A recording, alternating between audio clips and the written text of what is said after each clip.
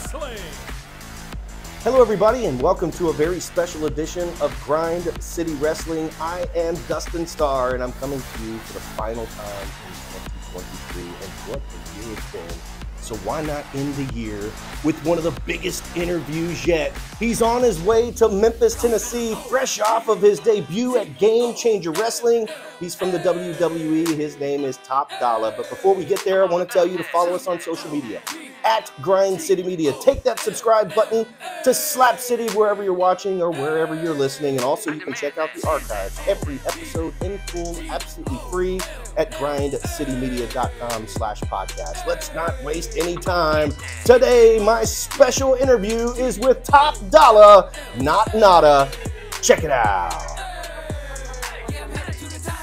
Dustin Starr here, going one-on-one interview style, only interview style. One and only AJ Francis, aka Top Dolla. What's up, man? How you doing, brothers? Thank you for having me. Man, thanks for coming on here, talking a little bit of Memphis wrestling. But you're obviously coming to Memphis on January the 7th. That's an upcoming Sunday. Tickets are on sale right now. MemphisWrestling.tv. You and I have had an agreement for quite a while, but we couldn't say anything because of the no compete clause. I want to ask you about all that kind of stuff, but first, I got to talk a little bit of sports because I've been looking through Twitter, and even before we had this agreement for you to come work in Memphis Wrestling, you seem to be a Grizzlies fan. Is there a connection to Memphis that I don't know about? I just support Ja. You know what I'm saying? Ja is the future of this league. I wouldn't say that I'm a Grizzlies fan. I'm not really a fan of any one particular team in the NBA. I like players. But I've been, a big supporter of the Grizzlies ever since, Zach Randolph, going back to, my boy Grievous Vasquez, who I went to college with in Maryland. He played for the Grizzlies too, you know what I'm saying? So, I've had love for the Grizzlies for a long time. But currently it's Ja, man. It's the Ja Morant show. As of now, he's undefeated on his comeback tour, man. You know what I'm saying? That's right. Yep. Call So, 12. it's I'm good. glad that you dropped Zebo's name. We've been doing Grind City Wrestling nights at the Memphis Grizzlies for many years, and I always said that if I had to pick a tag team partner from the Memphis Grizzlies to go into any sort of combat situation, it's my boy Zebo, my favorite player of all time. Feed the hand, baby. Yeah, it's either Zebo or Paul or Mark. You know what I'm saying? One of the two. Yeah. You know what I'm saying? Absolutely. Well, and talking a little bit more about some other sports is I can't even think of another Miami Dolphins fan other than my buddy Danny, who I grew up since I was 5 years old. And we have been through it all with the Miami Dolphins. And I was sitting here on Christmas watching my Miami Dolphins play against the Dallas Cowboys in a room full of Cowboys fans. And it was great to see the Dolphins win. There's some sort of connection because when I'm going through your Twitter, I see a bunch of Dolphins tweets. Yeah, I played first team I ever played on in the NFL was the Dolphins. I spent 3 years in Miami, made a lot of really good friends and a lot of really great connections. That's why I spend so much time in South Florida, even though I live in Central Florida. I mean, even for the show at Memphis Wrestling on the 7th, the night before, I'll be in Miami on the 6th doing a show. So I got a lot of connections down there still in Miami. I loved my time on the Dolphins. We didn't win anything, we never made the playoffs, but I went from a broke kid in Maryland to having money living in Miami. So, there's goods and bads. Yeah, I grew up watching Dan Marino. He was my favorite football player of all time, Funny story about Dan is, Dan, I don't know if he still is involved as he was back then, but when I was in the Dolphins, Dan had just got back into the fold as part of the front office, and he was always walking around practice and the training facility. And I always thought it was crazy. Dan Marino was there every day. It was just getting to see Dan, man. And the crazy part is most people know Dan from this is sad. I found this out over the years. Most people know Dan Marino from Ace Ventura. I knew you were going to say that. It's crazy to me. It's crazy. If you're not a football fan, if you didn't grow up watching football, a lot of people know Dan Marino from Ace Ventura, which is, I found that out over the years, and it's absolutely insane to me. Yeah, totally mind-blowing, especially being one of the greatest quarterbacks of all time. But in all fairness, they wore helmets. They wear helmets, so you don't really get to see them that much. Now is a different game, but back in the '90s, Yeah, before social media and all that. Yeah, man, for sure. absolutely. But that was back when the guys could go drinking before the game and after the game and whatever they wanted to do. You know, so you could. But there was some perks before social media too. Yeah, absolutely. Catching up with AJ Francis, aka Top Dollar. Are we calling you Dolla now? Is that what we're going by?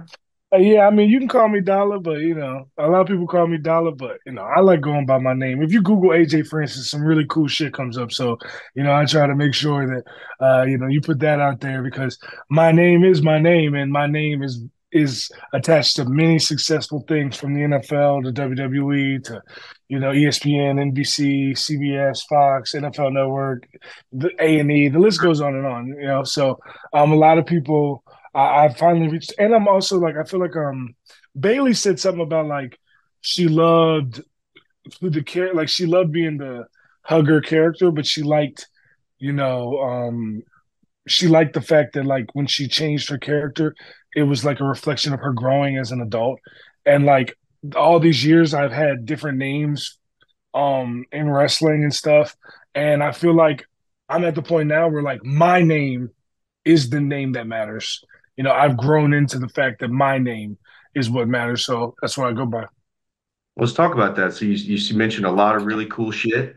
AJ Francis was released by WWE. You had to wait it out for your no compete. So once the no compete was up, oh my gosh, I saw you at Game Changer Wrestling, made the big announcement that you're coming to Memphis Wrestling. Also, what's going on with Cheez-Its, man? This is super cool.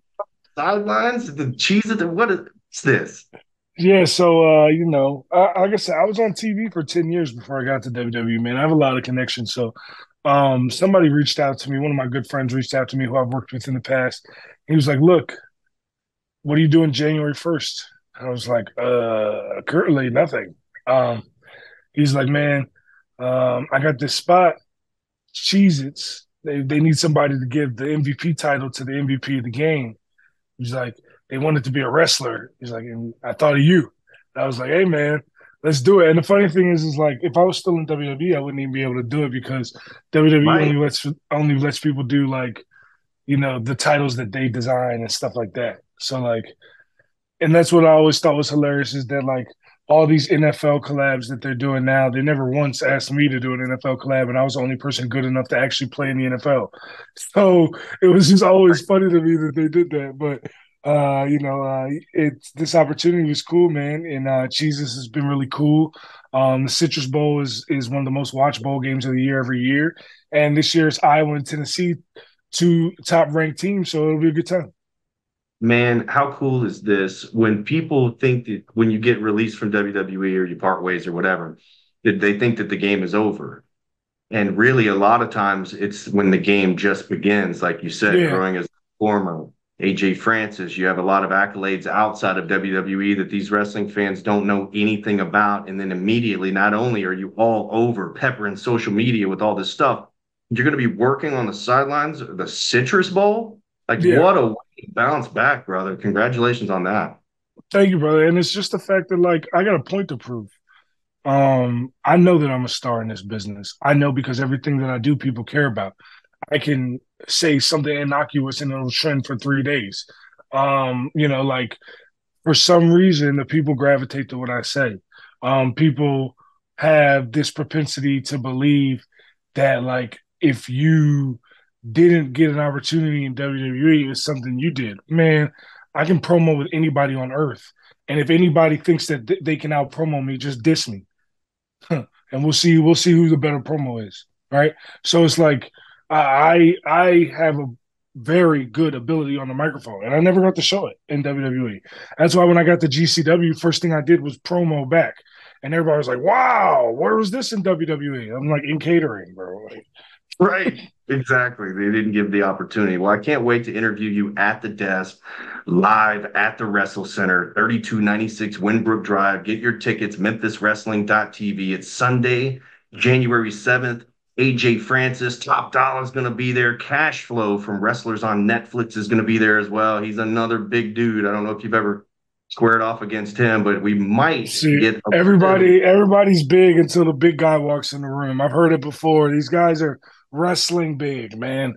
6'5", 330, no fluff, no wrestling fluff, no 6'5", he's 6'8", he's actually 6'5". No, oh, he's 6'5", he's actually 6'2". No, real life 6'5", 330 NFL D lineman showing up. We're gonna see who's really big. There's definitely something to it, like you just said. There's definitely something to it because when we made the announcement that you were coming, our Facebook went absolutely nuts. And the people didn't necessarily have the best things to say about you. You know how wrestling fans are. They pepper you with all sorts of different things. So, Mhm. but that me as a promoter and as Memphis Wrestling, that tells me that there's something there and they can't wait to boo you out of the building. And that's all I want. They're allowed to feel however way they want. If they really feel that way, they'll be able to see me after the show in the parking lot. Something tells me that they won't want to Uh, do that. They'll want to see me during the show from behind the guardrail.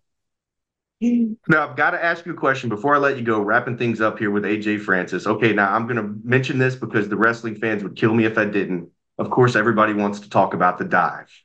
And I Mhm. was watching live on the dive. Kind of reminded me of my buddy Titus O'Neil when he slid under the ring at the WrestleMania or whatever. Stuff happens. But there's a story here that I read that you put out that I wanted to ask you about. So you could tell it right here. There's a lot more to the story as far as that dive, where you missed the dive. Do you want to tell that, or do you just want to tell them? I mean, I said it. I already told this on Twitter, but my legs fell off that day. But I'm a world class athlete, man. Like if you go back and watch other clips of me of WWE, when I do my jumping elbow drop, my feet will be at the referee's head. You know what I'm saying? Like my feet will be above the top rope from a straight vertical leap. I'm a hell of an athlete, man. I have been. That's why I played 6 years in the NFL. Um, but like when I started losing weight and I was trying to lose weight, but I didn't know it was because I was diabetic. I didn't know that I was losing so much weight because I had changed my diet. I had changed how I worked out. I was actively trying to lose weight. So I didn't realize that what was actually happening was type 2 diabetes was kicking my ass and it was going untreated. So my legs felt a little off, which I should have recognized that. But I mean, at the time, it could be nerves, it could be anything. You know what I'm saying? And then after the dive, I felt like, man, something's not right because I've done that dive dozen times before, all over, different promotions all over the world. Um, and like, if you watch the clip, I don't even get off the ground when I try to jump. Like, I don't even, as someone who's always been a great leaper, I didn't even get off the ground. So like, I started wondering, like, something's wrong, something's wrong. I started taking like more supplements and vitamins and stuff, trying to like maybe I'm deficient somewhere. Um, and it wasn't until I was like trying to put weight back on finally, I was like, you know what, maybe I'm weak and I can't jump because I lost all my leg muscle. Maybe I'm just not as strong anymore because I'm lighter. So I actually wanted to get TRT and get on testosterone replacement to try to bulk back up. I was like, man, that'll help me get my weight back up. And then, when I got my blood work to get TRT, the doctor calls me and is like, yo, are you with someone? I'm like, what do you mean? He's like, yo, come to my office right now. Can someone drive you? I'm like, drive me? Like, what the hell's going on? Like, you know what I'm Yeah. saying? Like, because my blood sugar was so high that because anywhere over 300 in your blood sugar, you're at risk for a diabetic coma, right? So like, um, some people go as high as 800, 900 before they pass out. You know what I'm saying? It depends on how your body handles it. So mine was at like 626. So like, the doctor was like, "Yo, come! I need someone to drive you to my office right now," because he was afraid I was gonna like go in a coma while I was driving, which would be worse, obviously. Oh, yeah. Um, so, I get there. He immediately puts me on some meds, puts me on IV, does a bunch of different things, and then gives me medication. He's like, "All right, well, you got to take these pills with breakfast and with dinner every day forever." I was like, okay." You know what I'm saying?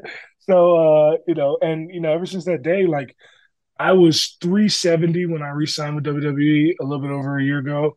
I was 260 when I found out. that I had diabetes. And Oh, since then, I've bulked back up to like 330, but I look much better. I'm looking like a really good 330. And that's all thanks to the fact that I went and, finally got my blood tested, figured out what was wrong. And a lot of people were like, oh man, you sad you got diabetes? Like that's a life-changing thing. And to me, it was not sad that I got diabetes. It was I was grateful I found out what the fuck was going on, like right, what the problem was. You know what I'm right. saying? Because there was clearly a problem, and now that there's a solution, I'm like, okay, I can make the most out of this. And ever since then, I've been much better. I'm much healthier. Back, got my strength back, got my jumping back, got everything back. So it's just proper medication, man. Save your Yep. Well, life. thank you for that, man. I'm glad that you guys found that out. Wrestling world is just sometimes extremely harsh, but they don't realize that there are stories and there's reasons for everything, and then we're human as well.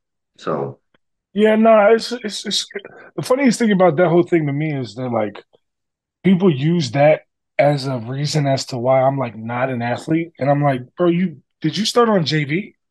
Like, come on, man. Like, did you play one game on your varsity football team? Like, come on, man. Like, come on, man. Don't try to they'll tell have me a I'm not an chance. athlete.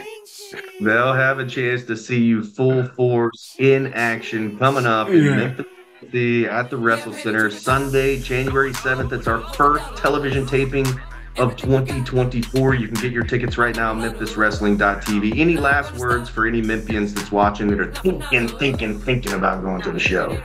You know, we're gonna go to Memphis Wrestling, and then I'm excited for that. I'm excited to wrestle in Memphis. I've wrestled in Memphis before on SmackDown. I did a lot of work with Lawler in Memphis for the Most Wanted Treasure show. I spent a lot of time on Beale Street because of that.